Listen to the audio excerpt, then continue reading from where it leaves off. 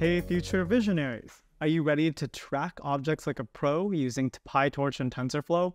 In the next 15 or less minutes, we're going to dive deep into the world of computer vision. It's going to be a wild ride, so buckle up and let's get started.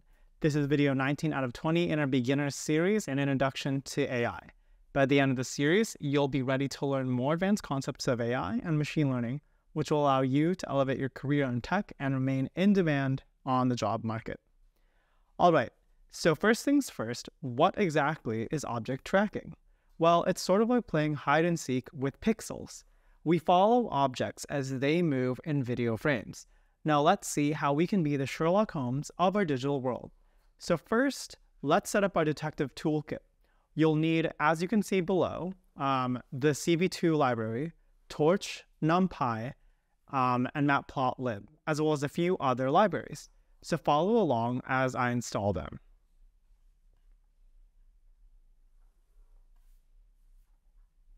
Now to give you some context, you'll actually observe that import torch actually imports the Python library. And you'll also see that the section here from torchvision.models.detection import faster RCNN ResNet50 FPN is actually importing the faster RCNN model with a ResNet50 backbone from Torch Vision's model zoo. Likewise, by setting that model in this next section here to pre-trained equal to true, the value of doing so is that it sets the model into a state where we're using the model that has just been simply trained or pre-trained on a standard data set. Likewise, model.eval sets the model to evaluation mode. That step is necessary because this means that we disable layers like dropout and batch normalization, which will behave differently during training. You'll also notice that there's a copious amount of information that gets output when you run this cell, and that specifically walks through the underlying architecture of the imported neural network. Outputs like open_conv1 or, as you can see, bn indicate what the subsequent layer is doing. For example, conv1 is a two-dimensional convolutional layer, and the output specifies both the kernel size, the stride, and the Boolean value associated with having bias.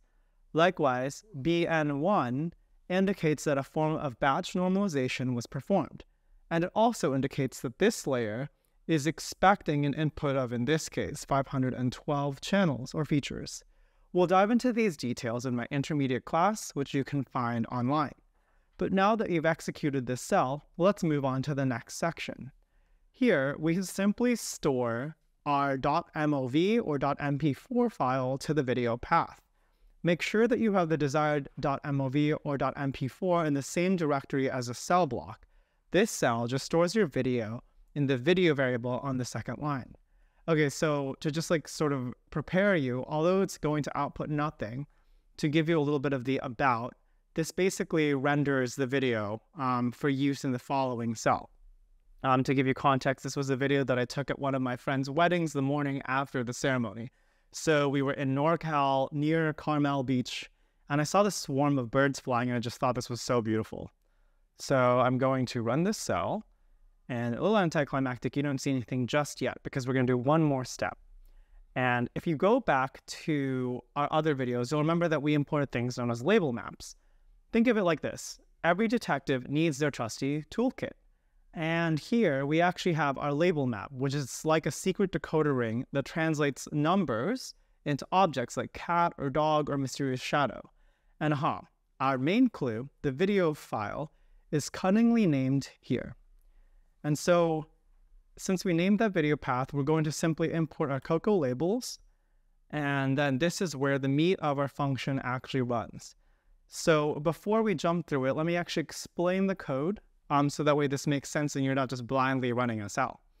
So the first element that you really want to consider here is that, again, I traditionally love to sort of just put this magic time line so that way you can see how long it takes for the model to run in the way that you compose your code. When you go down here, this section is simply calculating the frame rates and setting up that frame limit. So you'll notice here that I basically set it up for 5 seconds worth of frames. I then initialize the frame count. We start at 0. And then we begin to peek into each frame of our movie and we hunt for objects. That gets instantiated when we begin this while video is opened and frame underscore count is less than the frame limit. In other words, the way to think about this is like you're looking through a flip book, but instead of having stick figures, we're looking at real life video feeds. And so what you're essentially doing is you're going frame by frame. As you can see here, we even iterate with frame plus equal to 1. And what we do is we execute this entire algorithm here. And what is actually happening? Well, I sort of commented it out for clarity, where first we're actually converting the color space from BGR to RGB, which we described why you do that in earlier videos. And then we actually converted the frame into an underlying tensor and save it to the frame tensor variable. Then this is actually where we use the stored model, and then we actually pass as input these frame tensors. So this is where the magic happens, where removing, again, the gradient descent element using with torch.noGrad, we then execute the algorithm, and then we finally end up here by producing predictions. After you create predictions, you can then extract those underlying outputs, because in the predictions tensor, there will actually be boxes, labels, and scores that accompany each one of these elements. Think of it like this. In a high-tech lab, we transform each frame into a tensor, a fancy word for a multidimensional array. And sort of like flattening a Rubik's Cube, this lets us model our underlying data, and it allows you to peer into the data and make predictions with your all-seeing eye. And finally, this bottom part here is probably not the most exciting, but this is actually where the magic is happening. So basically what's happening is we're drawing these green boxes around our detected objects, which you'll see when I articulate, CV.rectangle. And what's going on is that they're not just any box. They're actually bounding boxes that will snugly fit around our objects of interest. We also include another line where we wanted to superimpose that text here to make it more simple for understanding the raw video feed. For a smoother viewing experience of the video with detections, I actually silenced the print label text render. However, if you want to actually see the type of object detected and the associated confidence score of the object, then you quickly stop this cell, uncomment the line, and then you'll see the actual raw numbers. So without further ado, I'm going to actually run this command, and you'll start seeing this underlying video. And I'm going to zoom in to make it a little bit easier. And you'll actually see that while the model is not perfect, it is per frame picking up different types of birds that I actually saw off the coast of Carmel. And as you can again imagine, because this is kind of a lower quality video and we're looking at it inside the context of Jupyter Notebook, you can't really see exactly what the model's text is saying, but you can see that it's churning ahead just fine. So now I'm going to perform what I just suggested, which is I'm going to actually interrupt this kernel. Don't worry here. This is purely for the learning experience. And then we're going to uncomment the print label text. And then what's going to happen now is you'll see actually all these outputs. And you'll observe that while it's not picking up all of the birds, it is roughly detecting the birds with a confidence score of at least 0.8 for most of these objects, some of them even hitting 0.97. So it's relatively sure it's a bird. And again, you can see that it varies per output. So I'm going to pause this now. I don't like that jumpiness because it's refreshing and re-rendering the whole cell every time. But in general, you can imagine how a user can actually easily operationalize these detections by storing them historically into a repository. From there, you could actually even then get a pattern of life and observe trends in activity produced by the output of these object detections. You'll also notice that I ran a few filters here, so you're only seeing the most confident objects because I actually implemented a threshold here of 0.8.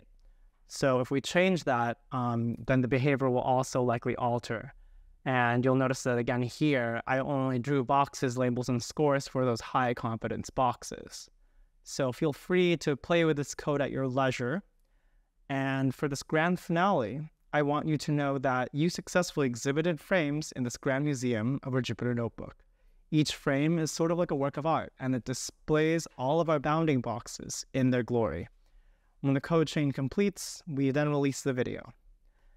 And thus concludes our fantastical journey through code, where each line weaves a story of mystery, discovery, and even a little bit of playful mischief. Remember that in the world of object tracking, every pixel tells a tale. This is video 19 out of 20 and a beginner series in Introduction to AI.